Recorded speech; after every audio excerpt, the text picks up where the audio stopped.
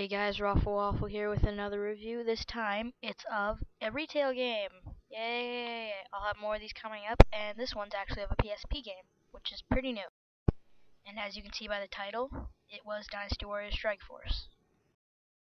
Dynasty Warriors Strikeforce is an action game which takes a pretty big hit from Monster Hunter Freedom Unite, which is also on the PSP, and I'm sure you've heard of that one. So I'm just going to pick my character, Gutsly Warrior. Please do not question the name. And we will start the game.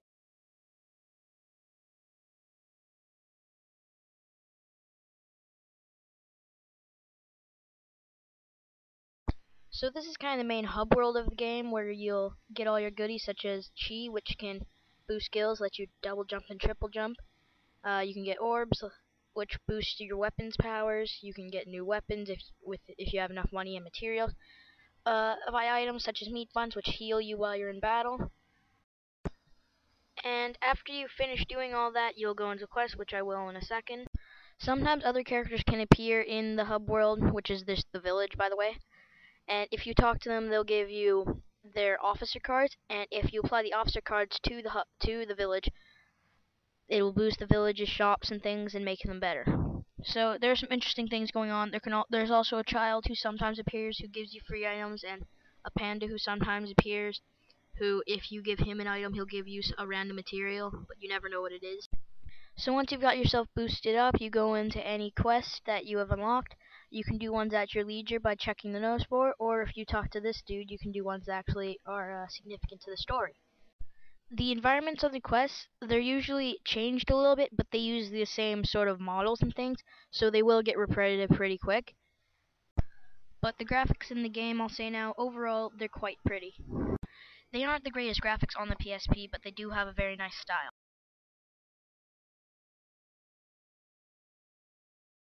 So once you've gone into a quest, this is what it looks like. You got your health bar, you have a main weapon and a sub weapon, and you've got several items which you can use, and you pretty much just go around fighting enemies and completing whatever objectives that are given to you for the quest. They usually melt down to killing some officer, and basically most of the time you're trapped in a room where you have to fight enemies and kill all the enemies to get to the next room.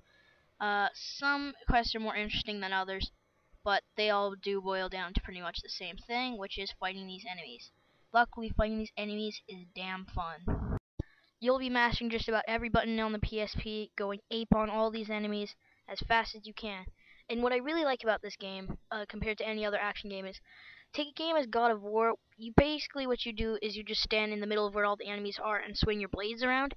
In this game, you're very mobile, so you'll be dashing around everywhere, dodging projectiles, and then going in for the kill. So I like how mobile you are and you're able to move around. The play is very fast and jump very high if you have Chi equipped. And unlike in other Dynasty Warrior games, the enemies will not wait for you to attack them. And also, as you can see, there is a targeting system in this game, and for the most part, it works quite well. It always tries to target the most threatening enemy, which, in the case when you're fighting an officer or a boss, you usually want to target the actual boss instead of the enemy, instead of any foot soldier who's near you, so that can get kind of annoying. But for the most part, it does its job quite well. And also, not related, but the game makes excellent use out of all the PSP's buttons. They're all used for various things, and none of the controls feel tight and responsive, which is really important in a game such as this. So I'd like to talk about customization, since I really never got to that, and it's a pretty big part of the game. When creating a character, you'll choose a certain group of people, and then you choose a character from there, and then you name the character, although the characters will always have their own names. For example, the character I'm playing as is Gutsly Warrior, but his actual name is Gan Ning. And every character has one main weapon assigned to him, so this character will have his dual swords. Those are his main weapon. And every character, so for when you're upgrading your main weapon, you can only use dual swords. But every character also has a sub weapon, and that weapon can be any weapon, which offers a good layer of customization.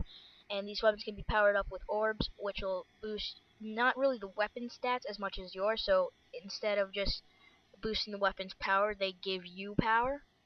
And your Chi pretty much does the same thing, except that it more gives you new abilities such as double jump, you get extra dashes, and things like that.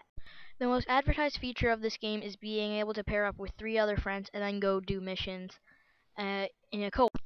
I haven't been able to do this because no one who I know has this game. However, if you can find anyone who does have the game, I highly recommend playing your missions with them because there's absolutely no balancing for if you're just going in alone. So if you are playing alone, this game is hard. One thing I don't like about this game is that as unforgiving as you can be, your enemies can be just as unforgiving as you.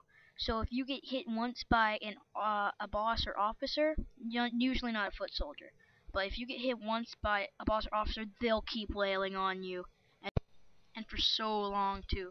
It can get very frustrating and annoying trying to beat some of these enemies, but overall the game is very fun.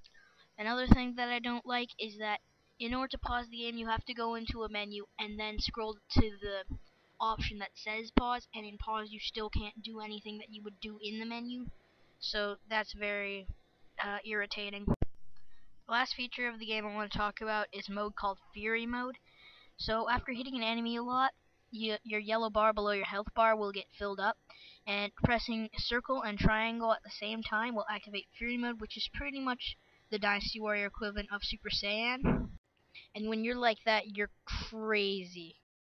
As fast-paced and chaotic as the combat usually is, it's at least twice that when you're in Fury. While in Fury Mode, if you hit circle and triangle again, you can do a Musu attack, which pretty much uses the last of your Fury power into one big devastating explosion, and the attacks change depending on what weapon you're currently using. And after using a Musu attack, you will be reverted back to normal state. And the very last thing I'm going to talk about is sound. So if you like the usual music in Dynasty Warriors, the over-the-top guitar wailing, you will certainly not be disappointed with this game. And the music is good quality and certainly fun to listen to. The sound effects also sound appropriate. You have your metal playing against metal, your enemies' grunts, and things like that, but they're not really anything amazing. So I believe I've talked up on just about everything I wanted to, so there you have it. That's my review of Dynasty Warriors Strikeforce.